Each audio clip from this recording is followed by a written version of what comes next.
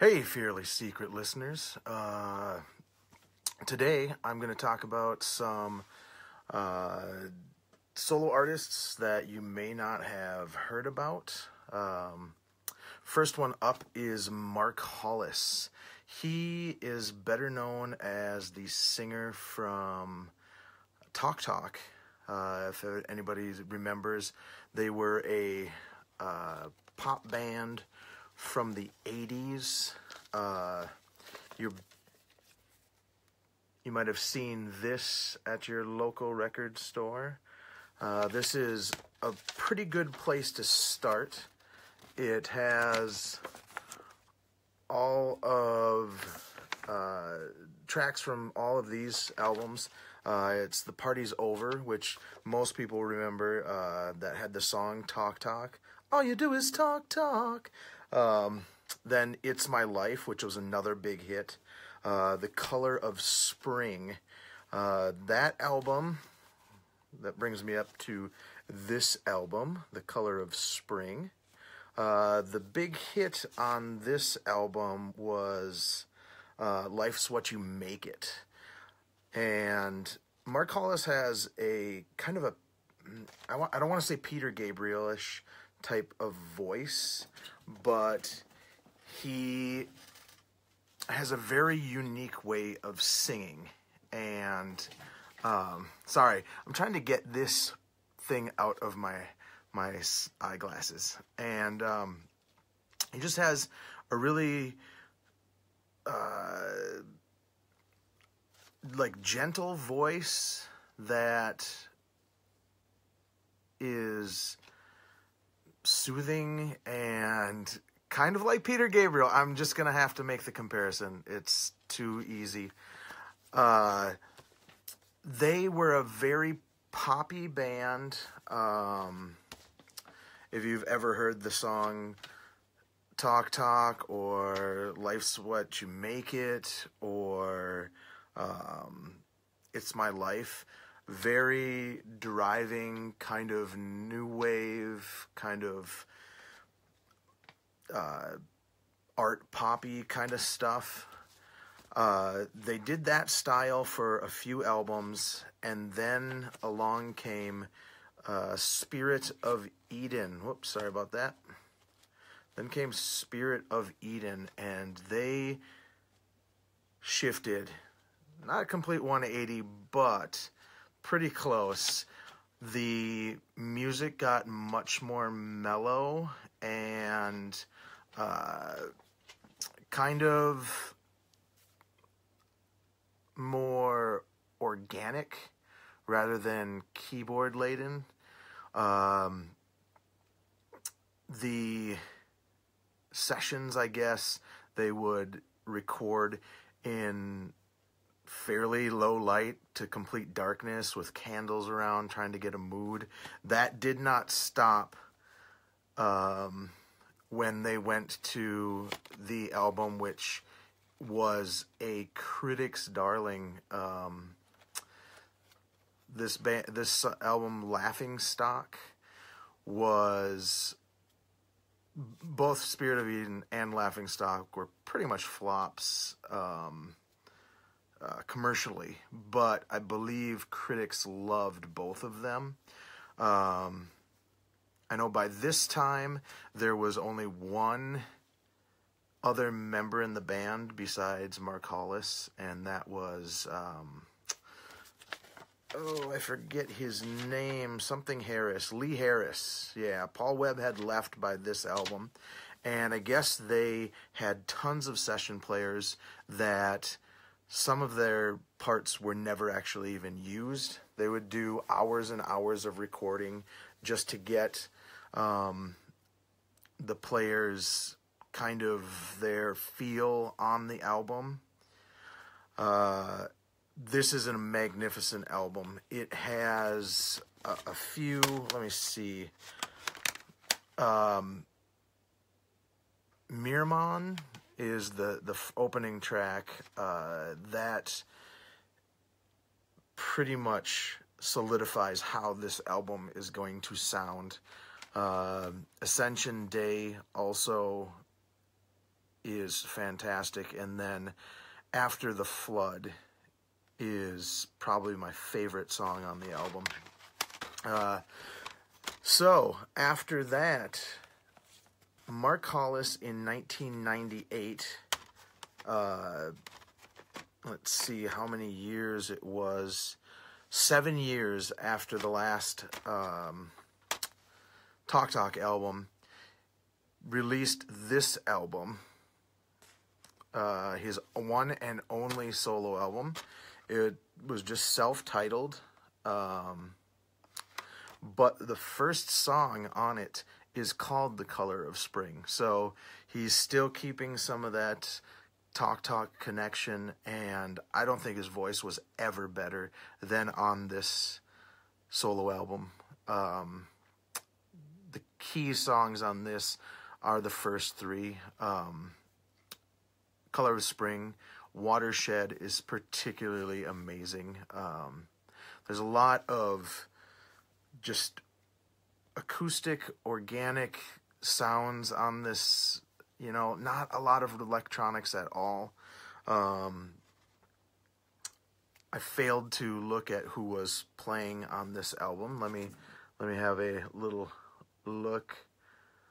Dominique Miller actually plays on this album. I believe that is Sting's guitarist from the Soul Cages on. I'm not sure if he still plays with them. Soul Cages was Sting's best album. That should have been called just The Best Album by Sting. Anyway, so that's Mark Hollis. I think you can still get this used on Discogs for about $8, and I haven't looked at Amazon, but I'll put some links to the Discogs page on all these, and I think this one went for $8. So now I bring you to a singer named Jay Buchanan. He put this album out, All Understood was out in 2003. And if you don't know who Jay Buchanan is, he's also the lead singer of the band Rival Sons. This was the second album. I don't have their first album. It has like a lion or something like that on the cover. This is the album Pressure in Time. The first thing I ever heard from them was the title track. And this band has been hailed by classic rock as the great classic rock band of this decade. I don't disagree. I think they are fantastic. Jay's got an amazing rock voice. The song Pressure in Time is just one solid, just amazing grooving song that really kind of harkens back to, you know, some of the more rockin' Led Zeppelin stuff, or maybe the Coverdale era Deep Purple. It has one of my favorite lines on this album. He says, "I got a pistol on my hip and a long list of names of people running out of time. I don't condone gun violence, but that is a cool lyric." So I am kind of getting all discombobulated here. They followed that album up with Head Down, and the first and only video that I know about that came off of this is Keep On Swinging, and that song is fantastic. Another just cool groove, great vocals, just a lot of energy. These two albums I'm not as familiar with. I'm going to take that down. This was their third album, called, what is this called? Great Western Valkyries. This had a lot of cool songs on it. Honestly, I can't remember which songs I liked the best on it. It's been a while since I listened to it. And their newest album, also known as Hollow Bones, this thing has an amazing cover. That is almost all I can tell you about it because I've only listened to it once. I know they're bound to have awesome songs on it. I just didn't get around to getting this until recently. And this, I'm going to move on. Back to Jay Buchanan's solo album. So this came out before he was even in Rival Sons, maybe even before that band even started. And I heard one or two songs off of this when I found out that it existed, and I was completely hooked. I remember sitting in my bedroom when I was really young, like 12 to 18 or whatever, listening to the same album over and over again and learning all the lyrics. And now that I'm older, I don't really have time to do that as much. I listen to a lot of music at work. I listen to it in the car. I listen to music when I go to sleep, but, luckily I fall asleep pretty quick. And this album, I got it, and I would say I know at least 60 to 70% of the lyrics on it, because I listened to it a lot when it came out, or not when it came out, when I got it. There was a sticker that Mean Street Magazine had a quote saying it was the sexiest record of the year. Hell yeah, it is damn sexy. It starts with a song called Plans, about a guy whose girlfriend has left him and basically made plans without him. Jay's voice is absolutely at its best on this album. I love his Rival Sons stuff, but I think he was just not better. It's just this stuff fit his voice even a little better than the Rival Sons. He has a song called 3 Times Colleen, where the lyrics are,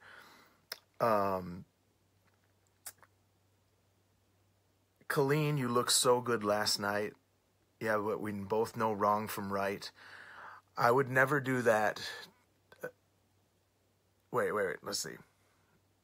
Colleen, you look so good last night. Yeah, we both know wrong from right. I could never do that. No, never. You can do what you want, but I won't do that to my friend. The last verse, he says, almost the same thing, but ends it with, she came 3 times and it cost me my best friend. I listened to that at work, and my friend and I just started laughing when that that chorus came out. Luckily, nobody in the store at the time that was picking it up. This version that I have has a song called If You Leave. And it's a different order than a different version that is out there. There's a YouTube version of it where you can listen to the whole album, and that version has a slightly different running order where Plans and then 3 Times Clean don't happen. I think 3 Times Clean is about the 5th song on there. If You Leave, I understand why they took that off, because it's, the lyrics are pretty brutal. It's about domestic violence, and that's the only downside, but it's coming from the abuser's point of view, and the whole time I'm listening to it, I'm like, holy shit, I hope this song gets, a happy ending. It doesn't. it's a very odd choice, and I know why they took it off, because it is the one low part of the album. I mean, the song is good, but just the lyrical content is kind of questionable, because I don't know what he was trying to say. From interviews that I've read about him, he seems pretty down to earth and not crazy. But he has a song called "Satan is a Woman." That is the lyrics are fantastic in that. And then there's a song called "American Son." The lyrics for that are, "God bless the American son. You teach him how to hold a gun. You think your God is the only one." And I love lyrics like that question, people's take on religion. And it just kind of makes you think. The whole song is fantastic. I don't know if I agree with the sticker saying it melds the soul of Buckley and the craftsmanship of Joni Mitchell with the raw power of Led Zeppelin. On this album, I don't get the raw power of Led Zeppelin feel so much, but definitely Jeff Buckley and Joni Mitchell, kind of the creativity of Joni Mitchell. Not saying that Jeff Buckley wasn't creative, but he has a lot of fretless bass, I think, on this. The drummer is amazing, and I cannot suggest this album enough, considering after 30 plus years of not really listening to stuff and memorizing lyrics, considering I know like 70% of the lyrics on here, that's a pretty damn good sign that it's something you should buy. I looked on Discogs. The version that does not have the one song is about $10. And that's it. It's a different running order. I don't like that running order quite as much, but it's a lot cheaper than this one. This version, I think it was going for about $20. So that brings us to the third artist I want to talk about, Andy Rinehart. I found out about Andy Rinehart because of, goodness, where is it? I forgot to grab it. People.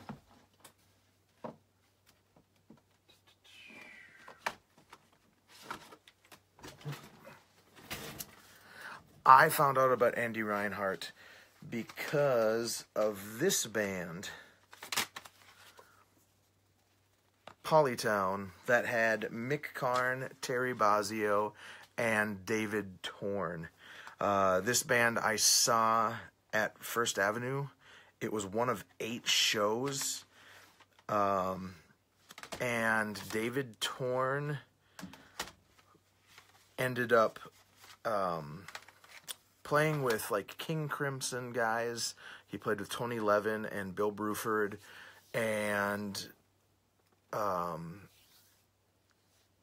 they ended up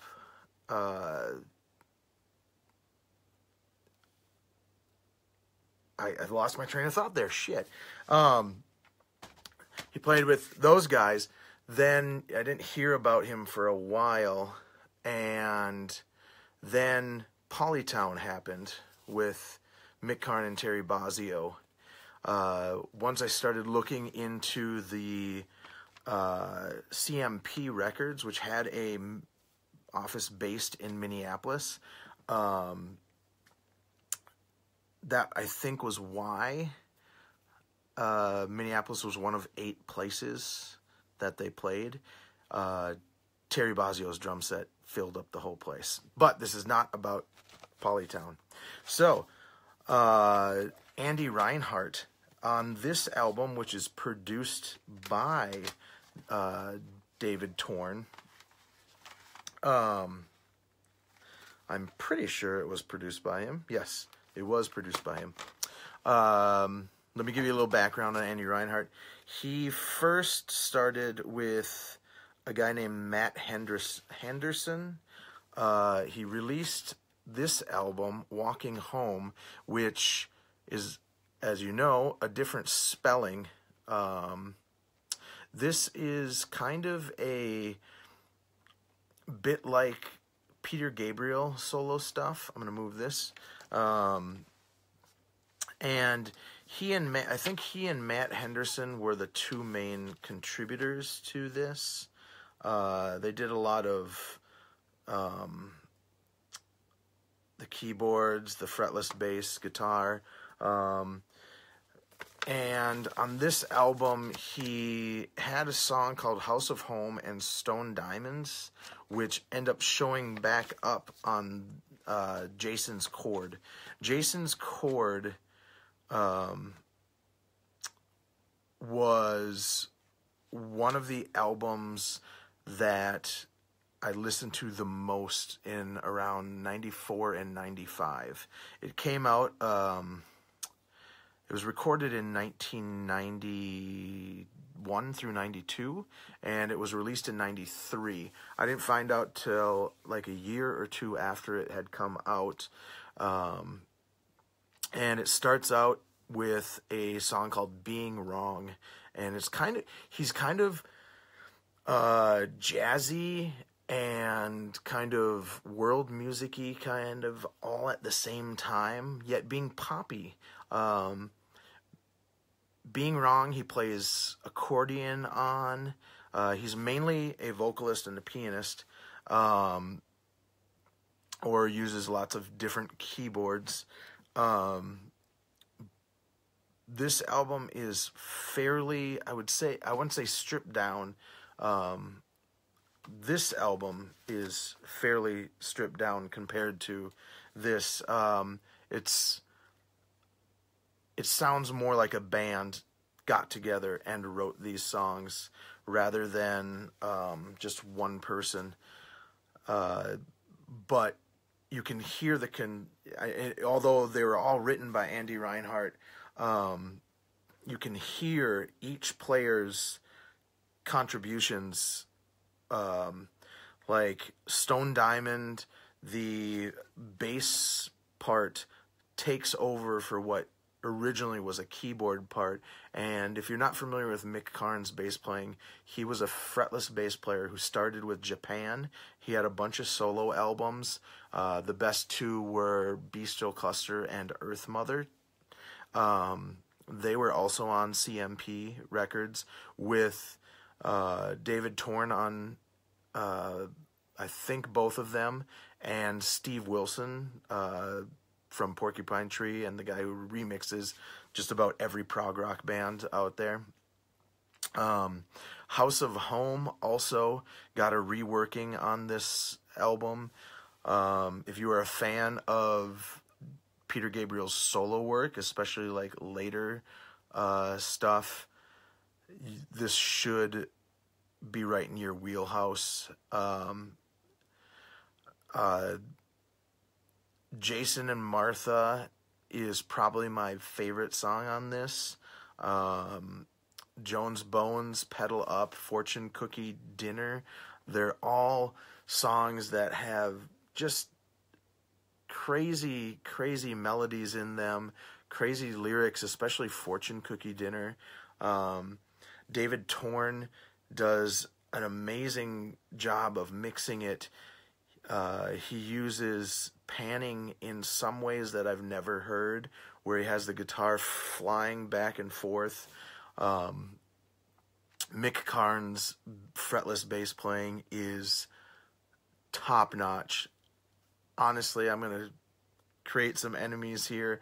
I loved him way better than Jaco, and I think Jaco was pretty damn good, but Mick Karn, to me, was the fretless bass player. he died a couple of years ago, and it's too bad because we will never have another Mick Karn. Also notable, Kurt Wertman plays on the drums on this album, and he does some amazing stuff. He has a really organic, raw drum sound on this. It's not very processed. There's not a lot of effects or reverb or anything on the drums. Everything about this album kind of looks or sounds like this cover feels, you know, kind of a guy sitting, like if you just put all four of the guys in this room, this is what you would get, and it's fantastic. Boom. My last artist is a guy named Bob Carpenter. Whoa. Sorry about that. Everything is falling to crap right now. Oh well. I don't edit my videos. I don't care. Bob Carpenter's Silent Passage. So, on this album, he had Emmylou Harris singing backup. He had her producer. He had members of Little Feat helping him. Bob Carpenter, I believe, was from Canada, and he was a folk singer that a lot of people get confused with another guy named Bob Carpenter. I can't remember what band that guy is in. Oh, by the way, Andy Rinehart's album, probably around $8 to $10 if you go looking for it. And I forgot to say about this, his follow-up was Pillbox. Pillbox was really good. It's more in the vein of Peter Gabriel-ish kind of stuff, but he plays fretless bass on it, and he is amazing. He's no Mick Karn, but he's really amazing. I tried to buy it from him at one point. He was in Japan, so he told me to wait, and I just ended up having to eventually get it through Amazon or eBay or something like that. But back to Bob Carpenter, sorry. Silent Passage. So he had Emmylou Harris, her producer, members of Little Feat, and this album was recorded in '73. It was supposed to come out then, but he had contract disputes or something going on. So this album stayed on the shelf until 1984, which is a bunch of bullshit, because this album should have been just an amazing classic. It was, a few years ago, one of the top 20 reissue albums that Rolling Stone talked about in one of their issues. There was a top 20, and this was in the top 20. It's very folky at times. He was a Canadian folk singer, so of course it's going to be very folky. On this, I would have to say, it starts out pretty strong with the song Miracle Man. Then it goes into the title track, Silent Passage. But my favorite song on this album is Old Friends. It's weird. It's kind of rockin', yet not at the same time. This you can listen to on Amazon, or not Amazon, on YouTube. I believe you can find all these on YouTube. I don't play samples on here, because I don't feel like dealing with people asking me to take my stuff down for copyright and stuff.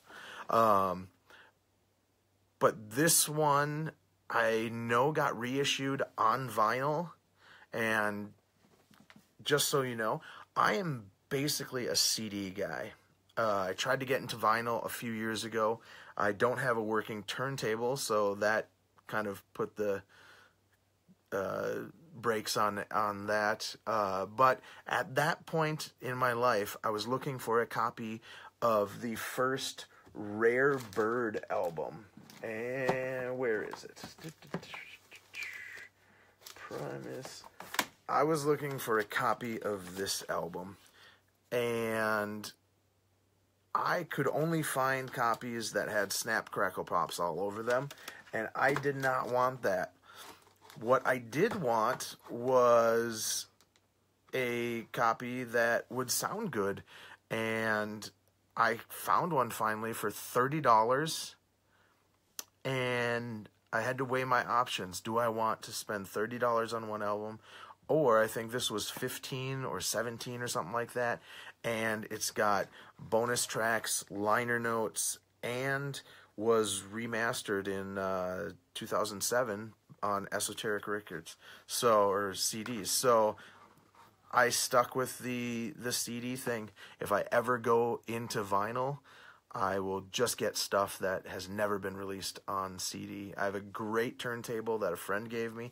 I just haven't gotten around to paying the $60+ to get a stylus and head shell and whatever else I need on it. Anyway, so this was reissued a few years ago on vinyl, and I told one of my friends, Pat, who is a huge Jason Isbell fan, Wilco fan. He likes southern rock type of stuff, or alt country, I should say. Told him all about this. He picked it up and loves it.